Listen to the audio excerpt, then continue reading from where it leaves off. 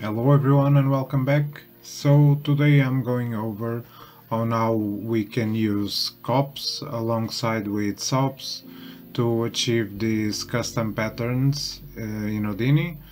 So yeah, let's get into it. So this is the final result of the pattern, and as you can see it tiles. There are some issues with the borders, but for the most part it works really well. So yeah, it's quite a network, but it's just repetition after all. So I'm starting by creating the pattern with an SDF shape as just a circle and making sure it doesn't repeat. Then I'm transforming it and mirroring and inverting, and we can multiply to create the tile pattern. So this is our shape. Then we need some points to instance the shape. As you can see, this will be the final result, as you can see, and we need to take care of the instancing attributes and the ID also, so it tiles perfectly. So yeah, let's get into the points. First of all, I'm starting with a grid of points and making sure it scales from the center, so I can connect the rows and columns to the size and subtract 1. And then I'm creating the X tile pattern.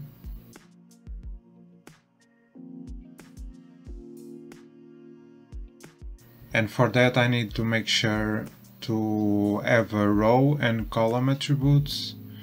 And this part of the network was done by Fenolis. He helped me on this one. Basically we're creating a column ID attribute, as you can see, and we also creating a row attributes, and from there we can filter some of the points and remove them to create the X tile pattern. But these row and column attributes will be really important for the next steps. So right here I'm creating the rotation attribute, the sprite rotation, and this is just the pattern I identified by looking at the reference image. So basically we're creating an ID, and I can show you how that looks. This is the ID, where it alternates on the odd column, on the odd rows, and it also alternates on the even rows. We just need a different ID for each one. That's what I'm doing in here, in these patterns that I'm establishing. And from there I can say if the ID is equals to 0, so these ones, it will have a rotation of -90 and so on, from always on the rotating by 90. And then I just set the sprite rotation to that variable. So this is fine, but then if we can instance the points, but if we tile it, as you can see, the IDs, the other parts will be fine, but the IDs will be messed up. So we need somehow to match this ID to the other side and the top IDs to the bottom ones. That's what I am doing in the next wrangle. So basically I'm counting the rows and offsetting the ID attributes. If I show you how that looks, so ID, and this needs to be called ID, so the COP network reads it. So as you can see, if we look at this column, it will be the same as this one, and the top one the same as the bottom one. So it tiles perfectly, as you can see in here. Now they have the same ID on the other side. And this is important because we will use this ID to create some color variation. So that's why in here I am using this ID to STF to create the shapes. So as you can see, this is styling perfectly. But in this case I ended up not using this because I'm gonna recreate the pattern in SOPS. So as you can see by the final result, I also have the circular pattern of stones, and for that I ended up relying on SOPS again because I couldn't get it to work with just UV manipulation, where you take a ramp, a circular ramp, and then UV sample, but the results were not good enough, at least in my experiments. So I ended up creating the pattern in SOPS, and it might look complicated, but it's actually pretty simple. This is the network, as you can see. I'm just doing a for each count. How is it called? For each number, and creating a circle. Let me just reset the network. So creating a circle and changing the divisions based on the meta import node, the iteration detail attribute. So for each iteration it will increase the divisions.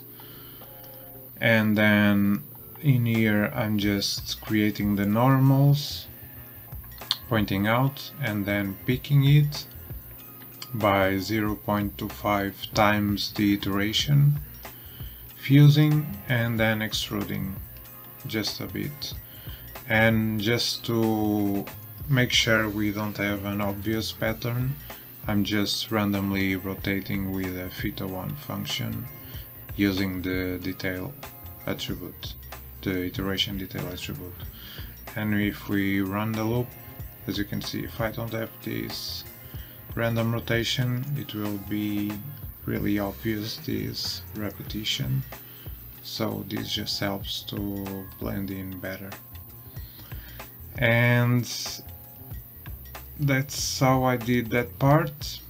Then I'm creating a prim ID attribute on the primitives, so I can make sure I maintain the single tiles, because right now I'm going to subdivide it and I still have that primitive attribute.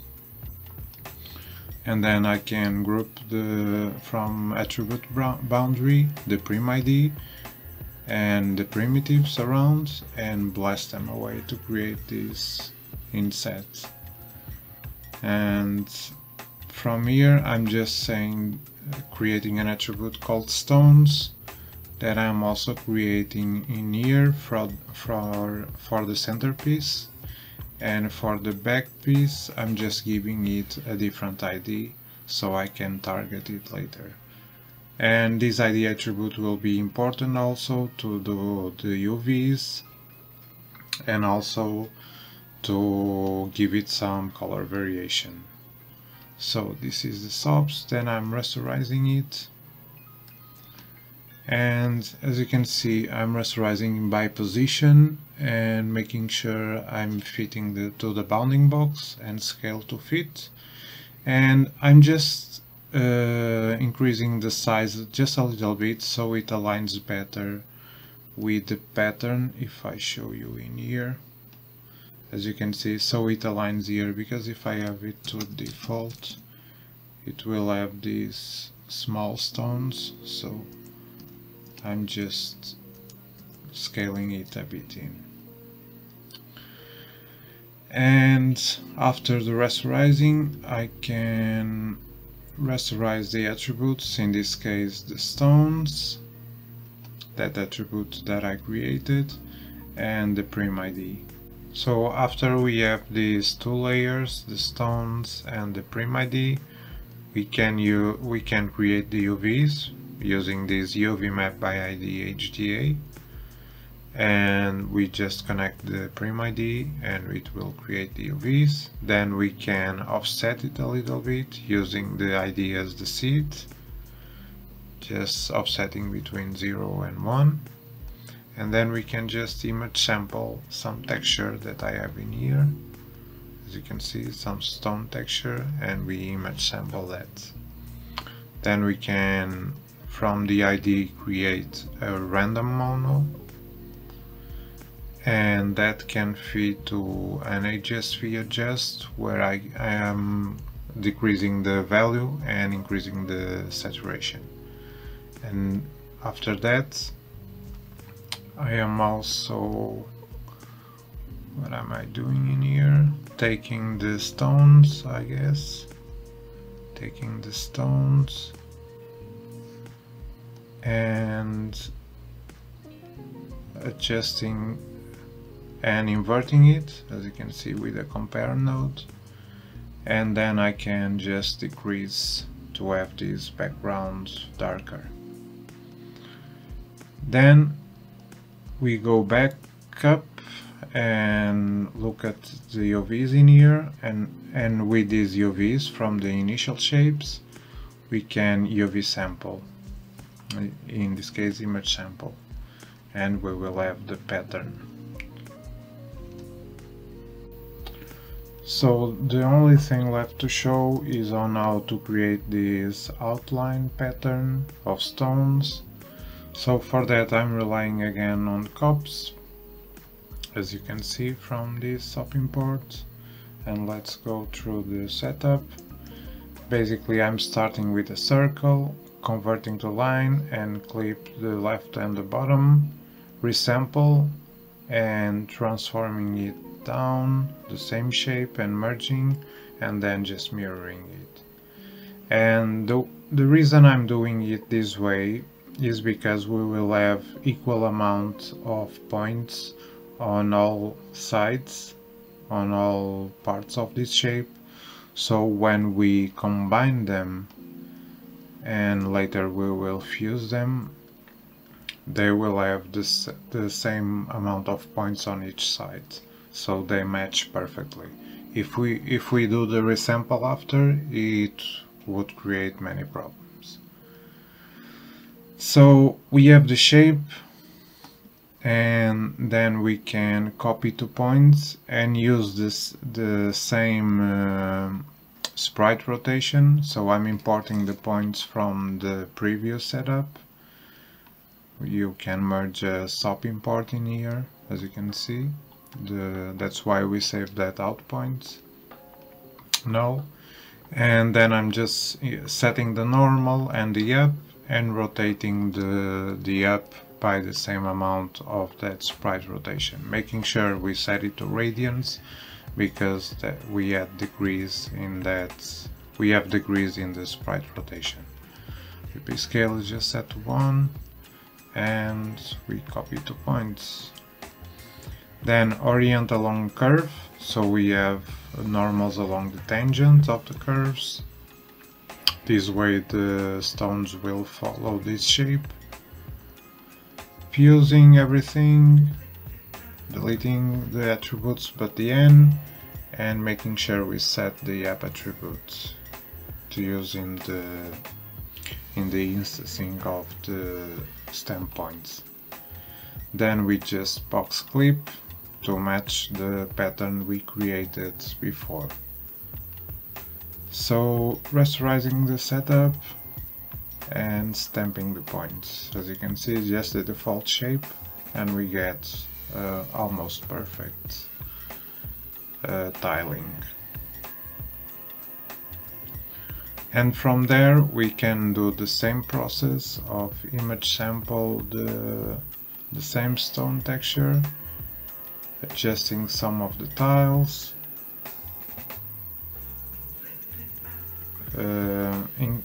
introducing the darkness, the darkening effect on between the stones, and blending with the original texture. So that's basically the setup. This is the albedo. I'm also creating some displacement and also creating some scattering density attribute, as you can see, so I can instance some grass between the stones later. So I get some roughness also, and that's basically the setup. So in case you want to go a bit more deeper in these sort of setups, I just released a two-part series on my Patreon where I go over these sort of techniques combining SOPS and COPS. And if you are interested in that, make sure to check out my Patreon. Other than that, I just brought the textures to Solaris and scatters some grass, and that's basically my final result. I hope you really enjoyed this one and learned something from it. If you want, you can grab this full scene on my Patreon. And other than that, thank you for watching, and I'll see you next time.